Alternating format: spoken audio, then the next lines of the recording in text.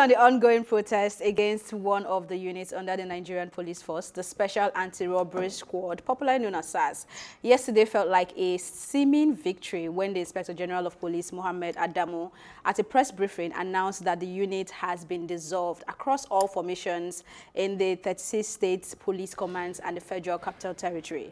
He noted that all officers and men currently serving in the unit are to be redeployed with immediate effect. He said new policing arrangements to address the offenses of armed robbery and other violent crimes that fall within the mandate of the dissolved anti-robbery squad shall be presented in due course. However, protesters are now insisting on police reform, the prosecution of culpable officers of the disbanded outfits, psychological evaluation, and retraining of all the disbanded SARS officers before they can be deployed, among other demands, of course.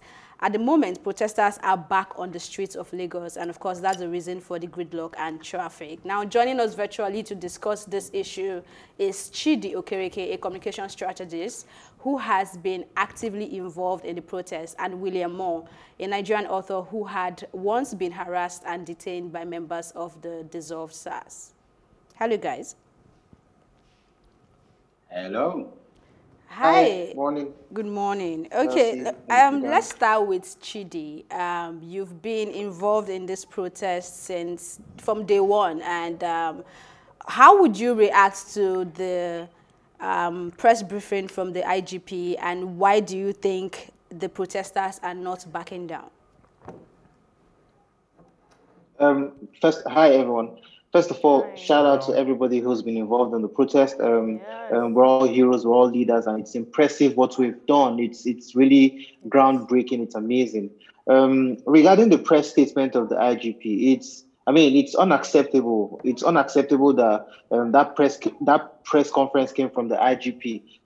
It could be fine, but then we wanted the president to address us. I mean, as they keep pushing back, as they keep delaying, our demands keep increasing, and we wanted the president to address us. He's been acting like he doesn't know what's happening, on looking at everything. So the president should address us. The statement is not wholesome. It's not complete. He gave us 5 things that the NSAS team means. Okay. And one of them is that the SARS operatives are going to be redeployed. You're telling that you want to redeploy people who have been brutalizing other people. You want to redeploy murderers. You want to redeploy rapists. You want to redeploy people who have no regard for human life. You check out all the clips about SARS brutality and everything, and you see that these guys, they shoot into crowds. You find out that even after the statements, the police is still brutalizing citizens who are still protesting. So what really has ended? What we're fighting for is an end to brutality, and you come out and make a statement, and they're still making the statement, and people are still getting brutalized. So what's the point? Hello, so Chidi. All our demands, like you have mentioned, all our demands and many more. It's not even limited to those 5 demands. There's still a lot of them. Hello, There's a lot of demands that we're making. We're going to meet all of them before the protests are going to end. If not, a luta continua. Chidi, I understand where you're coming from, especially being a victim of SARS brutality, police brutality, because it's not just about SARS right now. But we suddenly just realized that there are some of those things that are supposed to be put in place. Now, when we all went outside on Tuesday, on Thursday, on Wednesday, on Friday, and we're shouting for NSAS movements, why were we not protesting for these other things to be put in place? Because we know at the end of the day, we didn't win nothing, which is why we're back on the street, right? Now, why were we not fighting for victory? Because that is my problem with all of this. Because even right on this table, what I've been asking for is reformation. I've said that, look, I'm not saying NSAS because they have their benefits, right? All I've been asking for is reformation. I've been saying that, okay, put them on hold, even if it's for a year. Show us the training. The U.S. Navy, the U.S. Navy SEAL, we see the amount of training they go through. Now, why were we not asking for, okay, can we be carried along in the training of these people? How do you approach citizens? How do you react in certain situations? How do you do this? These were the things that some of us were asking for. And then all of a sudden, it's is like we just got a wake-up call and saying that, oh no, it's no longer SARS. It's about how you're going to be putting these people. Because already we know, were we asking for people, for this SARS to be completely disbanded and all these people to be fired? No, that's not what we were doing. We were clamoring, SARS. So why are we just waking up right now? And this question goes to you as well. Why are you just waking up? So it is, first of all, when you say we're just waking up, you're wrong. This protest started in 2017. Yes. This conversation, this campaign started in 2017 after I basically held a dead woman in my arms who was shot by SARS.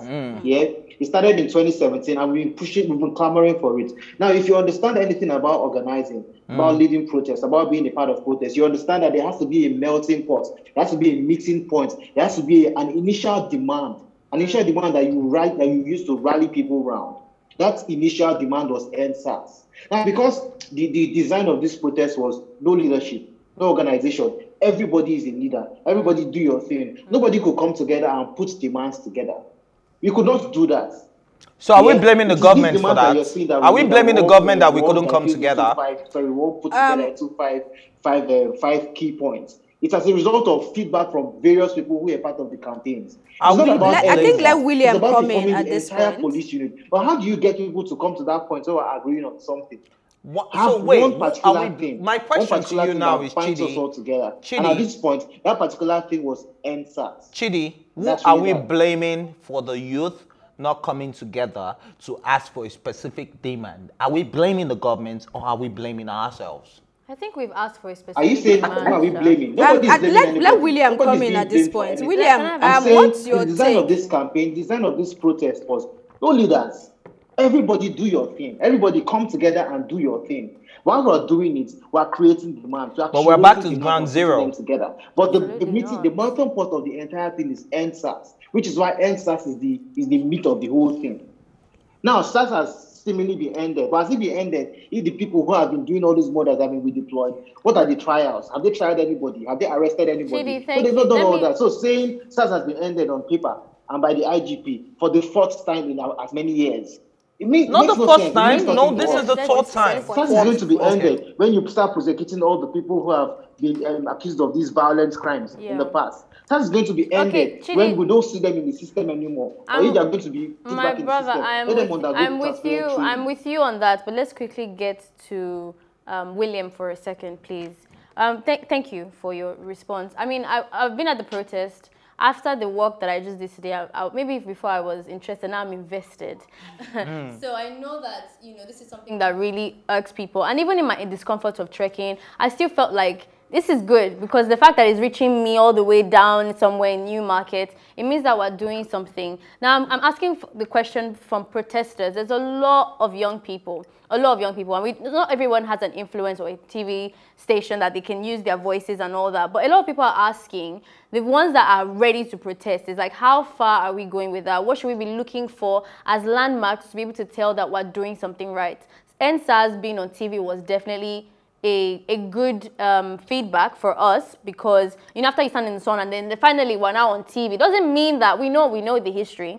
And we don't trust that means that everything is gone. But I just wanted to find out if people are watching right now and are protesting, either they're in traffic, standing with us, because I've seen people even today protesting, educating people in traffic why they're in traffic. And there's people in, the toll gates and all that. What measures would you say that we will start to see to tell the protesters, including myself, that, yes, we are making some type of progress? I think we are already successful with this protest, regardless of the outcome. And I would tell you why I say that. Just the idea that we can structure a cohesive Nigerian youth voice, the fact that the Nigerian youth now feel like we can actually form a type of political bloc and create our own power in itself is already progress.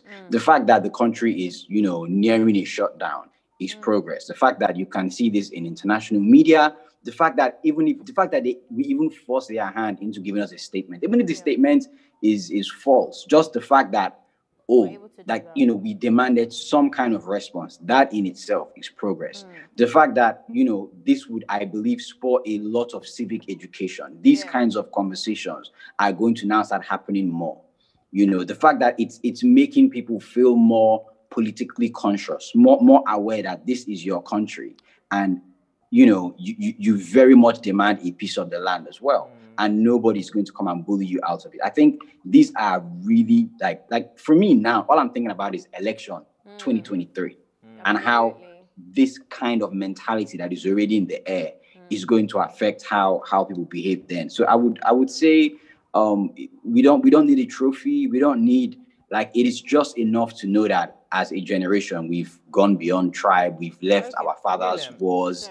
And we've come together to make a movement. For me, that is a type of success in its own right. Going to Chidi. I've seen some youths as well, even using social media, to say they want a presidential speech from the president himself.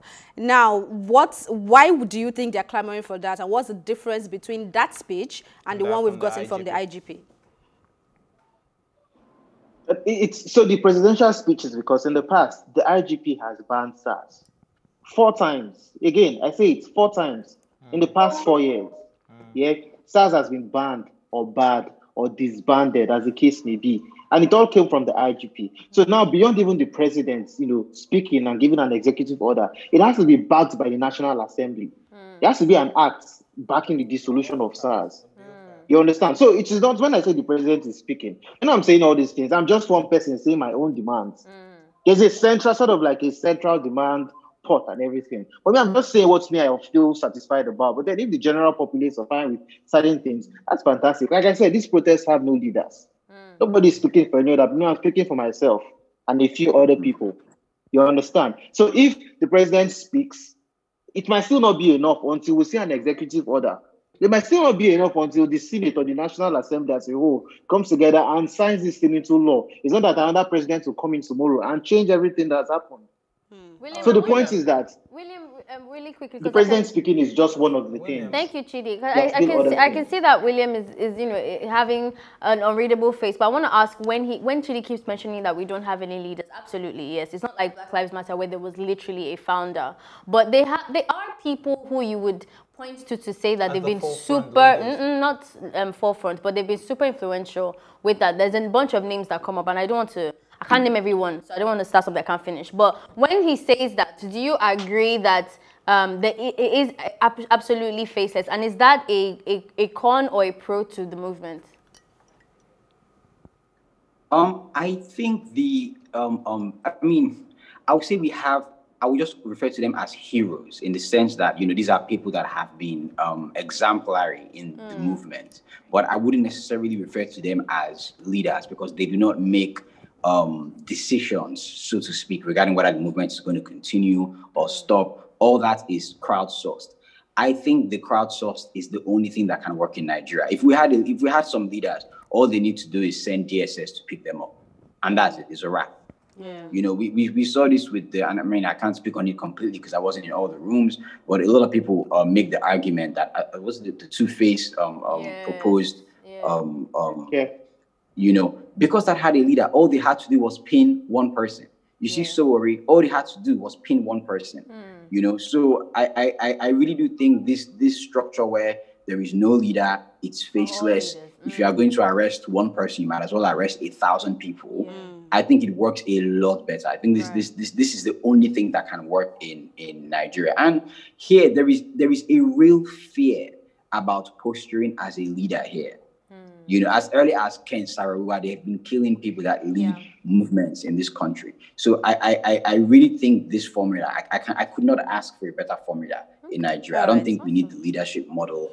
I think that the crowdsource model is more than enough. Thank you so much, William and Chidi. We'll definitely be on the news on Plus TV Africa to follow up the story. Thank you.